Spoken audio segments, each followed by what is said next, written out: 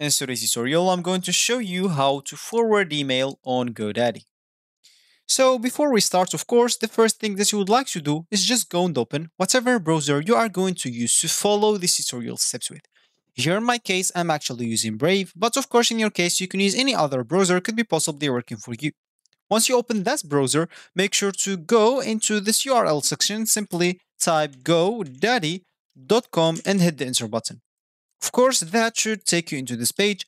And if you're facing any issues with the language, as I faced in my first time in this website, you'll have to scroll down until the bottom of it and make sure to change the country or region, which will change the language with it. Of course, if you want even to change the currency, that will be possible. So now you will have to go back and log in into your account if you have one. And if you don't have an account, you'll have to go and create one. Of course, you will be able to do both options. At this top right corner option, you will find the option to create or even log in into your account. Once you did one of those two options, you'll find yourself on this screen, which is going to be your home screen or your main screen on the GoDaddy website. As we said in the beginning of this tutorial, we would like to forward an email on GoDaddy. So, of course, if you want to do that, we'll have first of all to sign in into our office email, so we can even like forward an email. You can just go here and click at sign into office email. This will take you into this page. Make sure to sign in into your account. If you don't have an account, you can get started like super easily right now.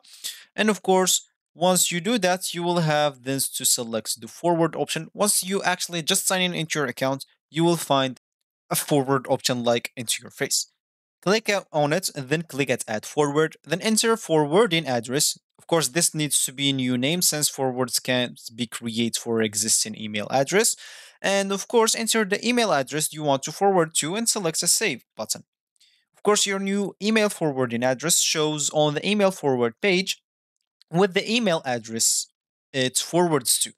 And of course, you can return to the email forwards page to add or edit or even delete email forwarding addresses, and you'll be good to go. So that's actually for this tutorial. I hope you like it. Thank you guys for watching and goodbye.